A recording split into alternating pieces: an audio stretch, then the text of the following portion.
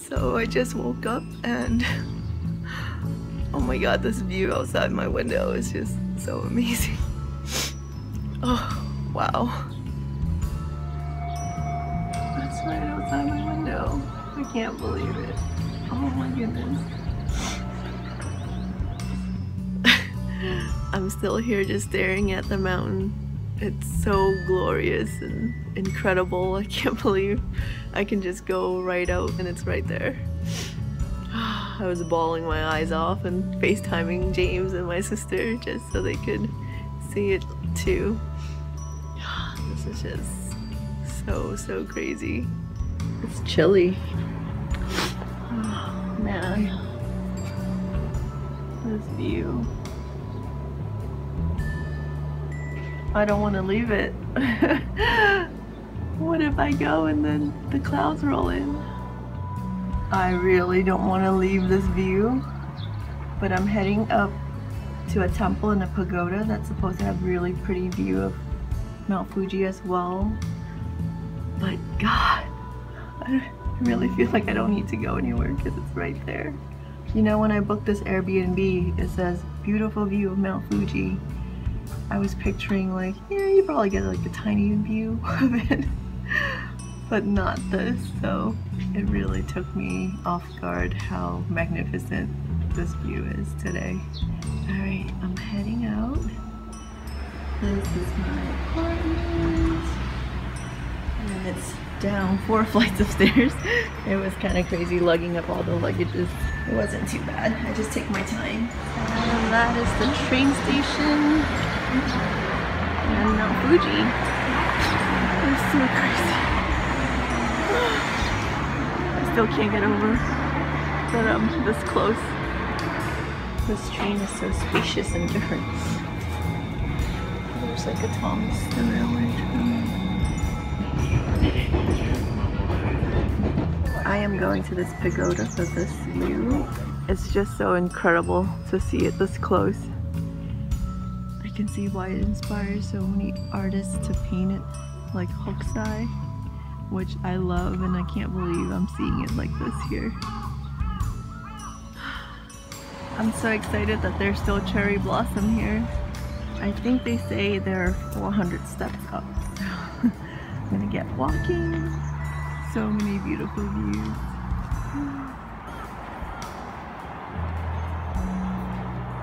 Getting higher and higher.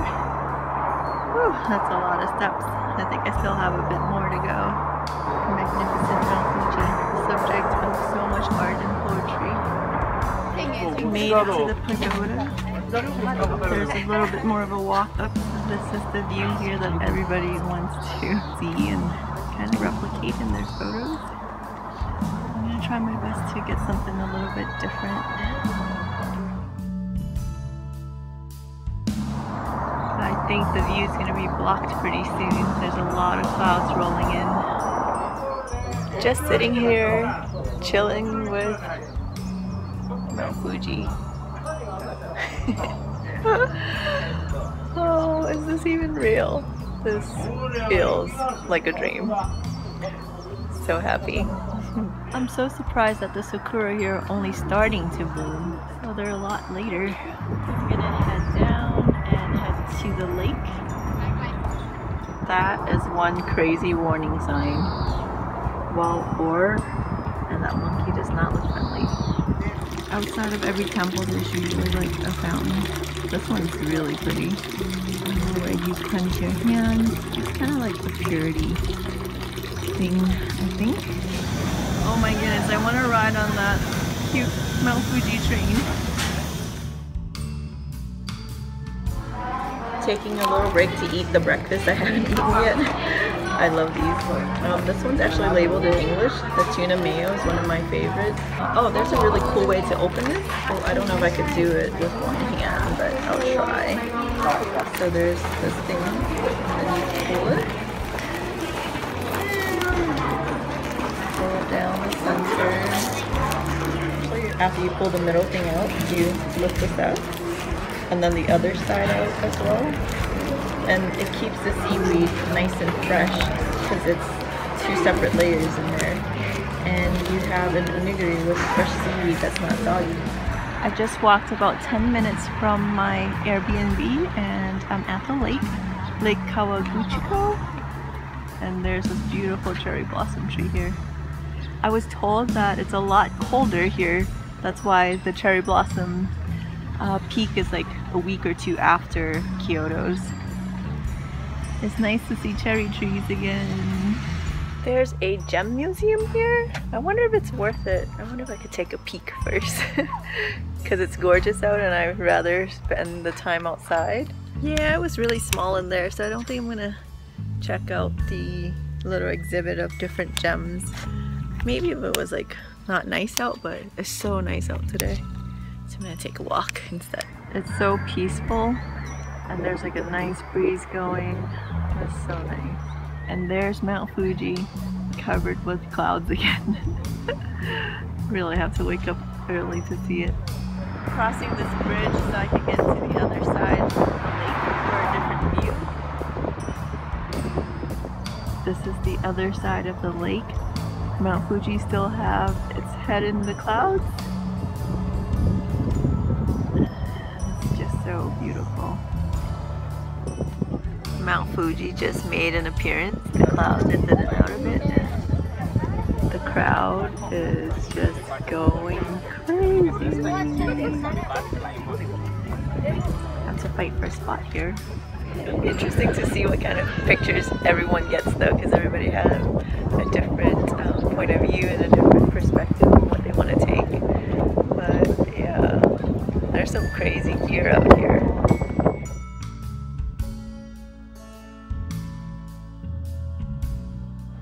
I love the manhole covers in Japan. They're so pretty. This one is, of course, because I'm in Mount Fuji. I'm at this restaurant that specializes in a noodle soup called Hoto, and it is a miso-based broth. And the noodle kind of looks like udon, but it's prepared like dumpling, so it's more tender. It's usually with just vegetable and served in a very big cast iron pot. You eat it with this gigantic spoon. I love the texture of the handmade noodles. And there's like regional veggies. Pumpkin, like tofu skin, mushrooms. It's so good. So hearty. Oh, I am so tired. I was up at 5 today, so it's now 6 o'clock. It's been a long day. But I don't mind being home early today because why? Because that is in my backyard. Oh my goodness, I still can't believe it. Mount Fuji's been really good today. It's out most of the day. I just can't believe it's right there. It looks so small on video, but it's gigantic. Thanks for staying out most of the day today. I feel like in real life it really looks like this. So large. Just gonna spend the next hour or so sitting here enjoying my view because this is too amazing. Well, they did something to the soil because yesterday those things weren't there. I bought this drink from the convenience shop, or actually from the souvenir shop. Fujiyama cider, sweet soda or something. But it's advertised heavily, so I have to try it. Let's try it.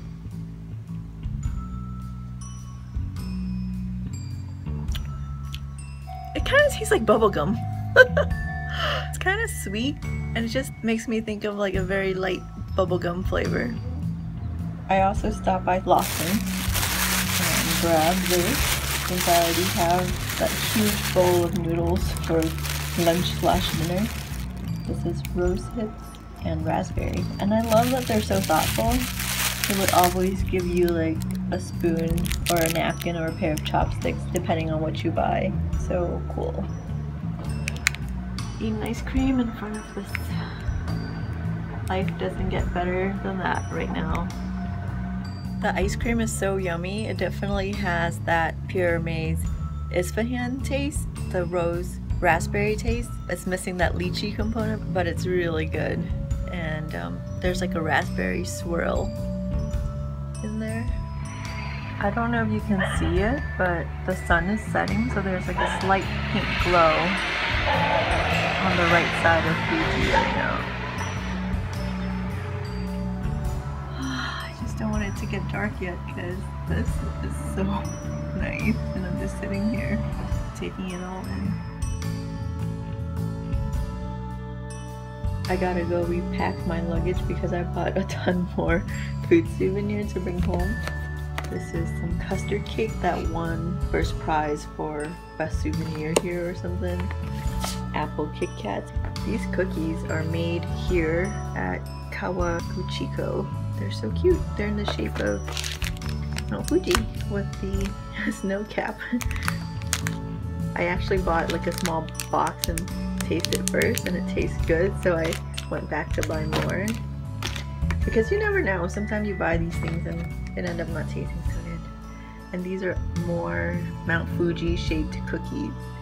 The packaging is just so cute.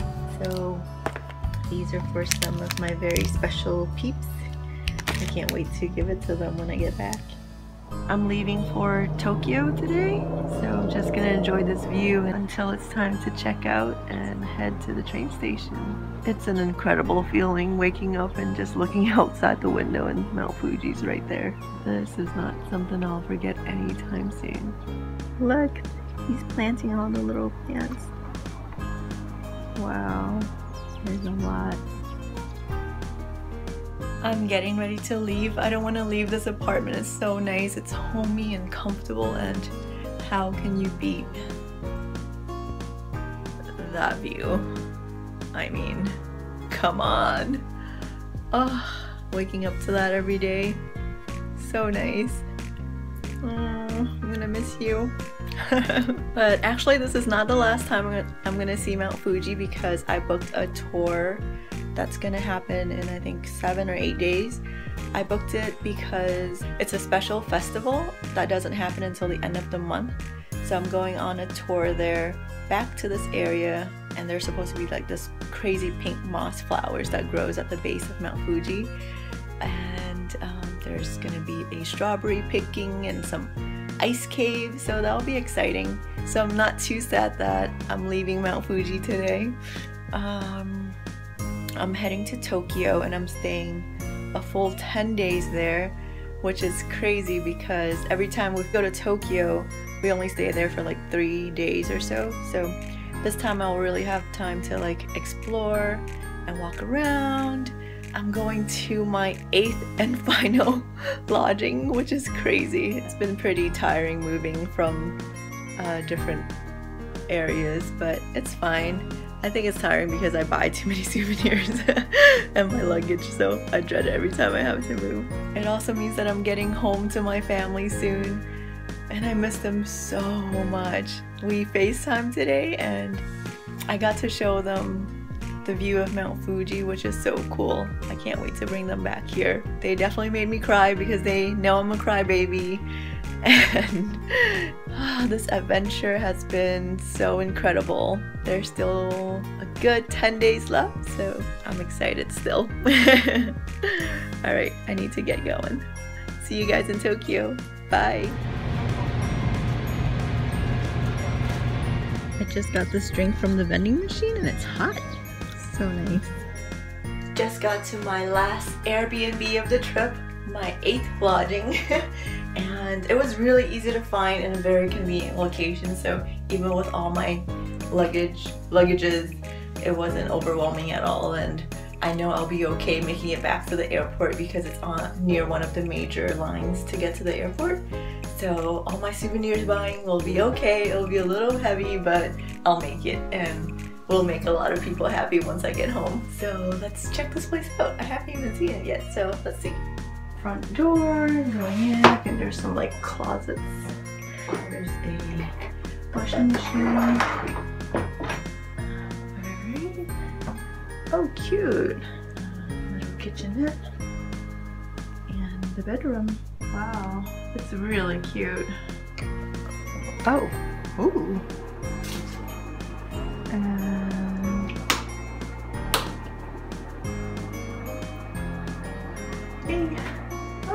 really cute. I love Airbnbs because you kind of get a taste of what it's like to live in the city that you're visiting. The only drawback I find is if you are looking to, the only drawback is if, whoa, that's a cool view. Wow. Huh. Sorry, I was saying that the only drawback is if you want to check in early or check in late, it's a little bit more difficult because most of the time you can't. Wow, I'm loving this. This is so nice. I'm gonna enjoy this for the next 10 days. Oh, and then there's a welcoming Kit Kat. Green tea, of course. This is awesome. Alright, I'm gonna freshen up a little bit and head out to grab some food and hang out. And I love that in Shibuya they call the famous crossing Scramble Crossing. Scramble Crossing. I don't even know where I'm going.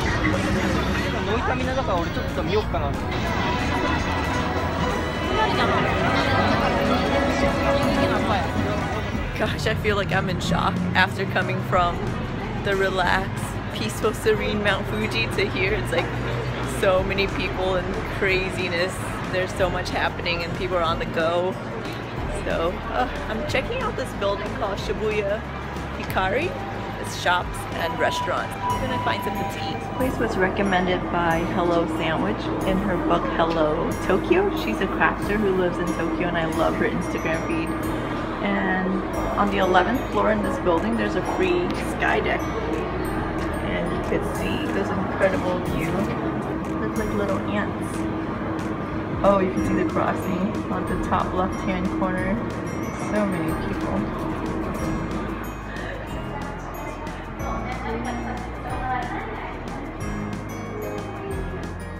I came across this art gallery while I was waiting for a place to open for dinner.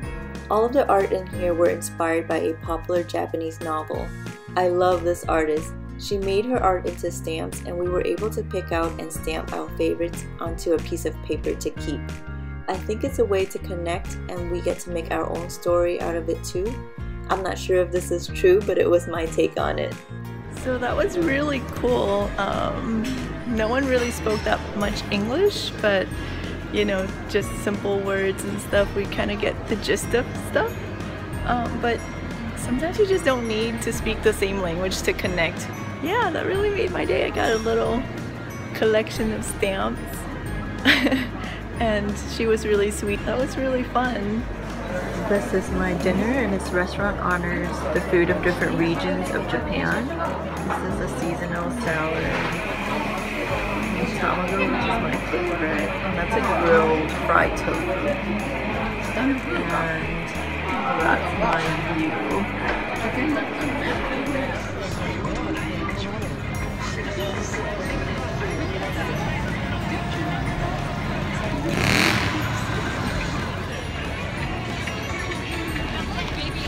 I'm in this crazy store that seems to have everything. It's called Don something. And it's pretty popular, but geez, it's loud and it's kind of crazy and I don't know where anything is. Stuff are just exploded everywhere. The place really has everything. It has like costumes and socks, bras and lingerie. Lots of green tea Kit Kats from request back home. Oh my goodness, I've always wanted the Korelasuma little pajama thing. I'm gonna have a hard time finding space in my luggage. The morning rush hour in Tokyo. It's crazy. The sea of suits. Love this cute little soy sauce bottle. Today is the last day for me to use my Japan Rail Pass. So I headed to Nikko, which is about 2 hours north of Tokyo. I love that the vending machine has a ninja to show you how to use it. It is so cold today. I think it's only like 40 degrees. The temperature ranges so much. It's been anywhere from 30 degrees to 70 degrees. So I'm quite sleepy today too, so it's not helping. But there's a lot of shrines here and I'm heading to the most famous one.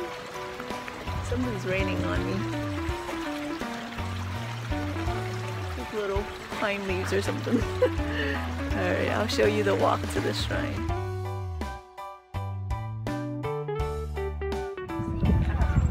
Wow, look at this pagoda. It is very different from all the other ones I've seen.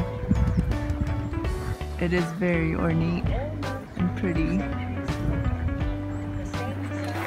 So it says for the ticket you see the whole area including sleeping cat and inner shrine. I want to find out what the sleeping cat is. It is very cool in here.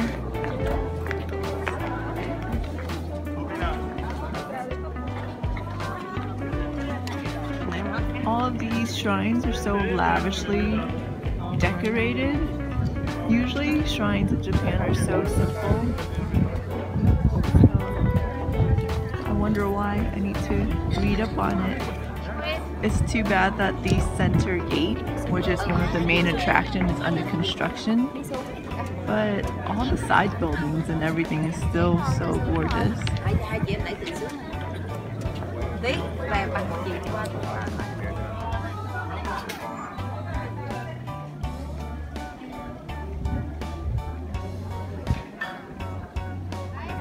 There's a turtle among all the rocks. It's amazing that all of these beautiful ornate buildings and shrines are nestled in the middle of the forest.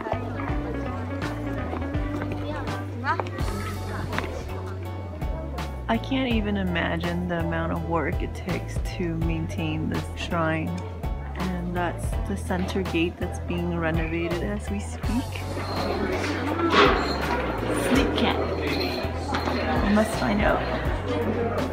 So you can see the restoration work that they're doing for the gate. Crazy that they have to repaint all of those details, but it looks incredible. It is beautiful. I really love the white with the gold and the little statues. Is that the sleeping cat? People were taking photos, but I don't know. I just feel like I'm transported to a different time and a different world.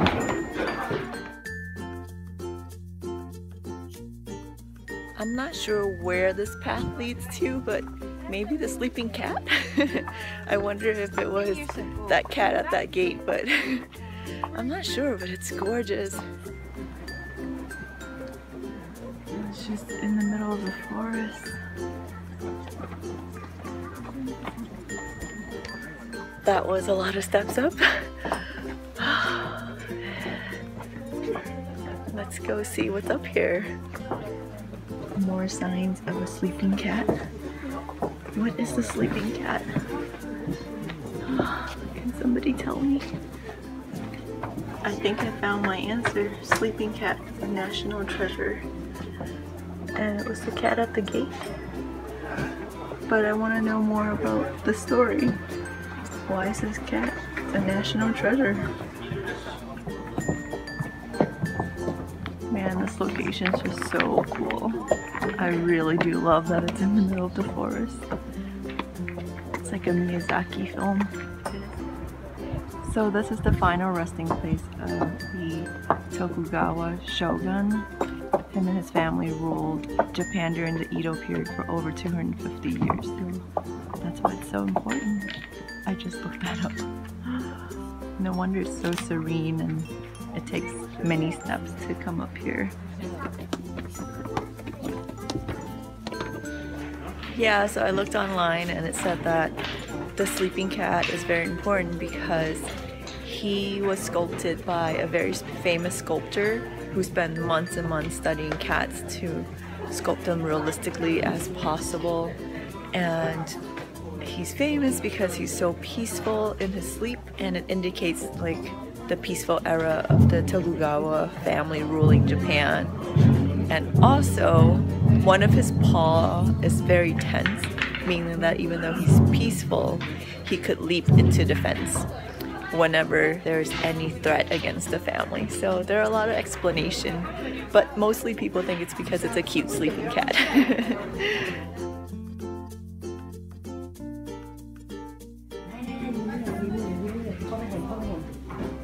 I just went in there and there were no photography allowed inside, but it's so beautiful and intricate.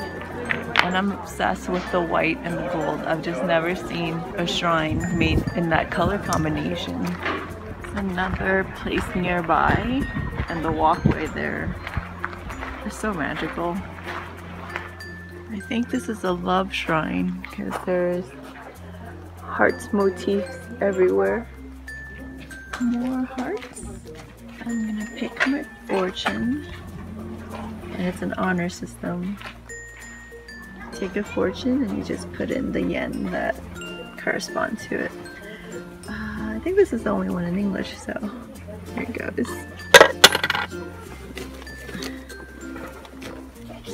Alright.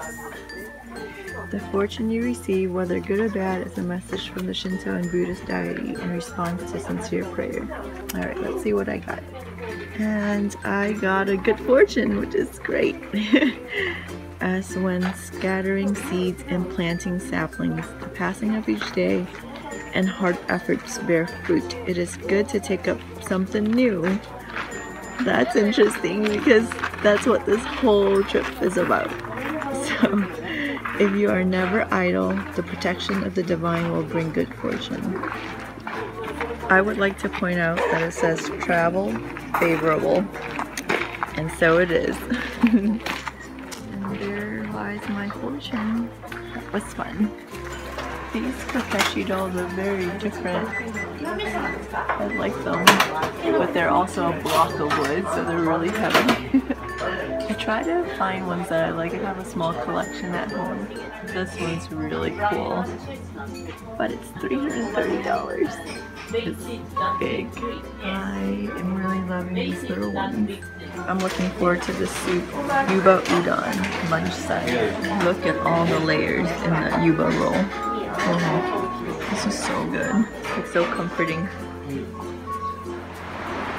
So I just walked like 5 minutes downhill, and everyone's talking about this bridge, and I got here and I said, that's it? The walk uphill is gonna be hard because I'm so tired. Now I'm trekking back uphill. The bridge was uneventful. I'm just hanging out at the character street in Tokyo Station for a little bit before I head home and call it a day. There are a ton of these capsule toys, and I think I want this one. It's gonna be my first capsule toy. Which one I got? That's my first capsule toy. It's so cute. I think I want another one. There's a new Kit Kat flavor. It's called I Love Tea, and there's 5 different kinds of tea. Oh my goodness, Tokyo Banana updated the look of their strawberry cake, and it's so cute. I might have gone overboard with my first capsule toy experience in Japan, but it's because these guys are so cute. I had to get them all, and that's how they get you. So they were 200 yens each, so about $2. And I only spent an extra 10 bucks just to get all of them in the collection, which I don't think is so bad. And now I have extras to give away. I don't know what I'm gonna do with them, but they just make me happy. They're so cute. Look at this guy. This one was like the one that's hard to get. He's sitting in an avocado. And I love that his little butt's always exposed.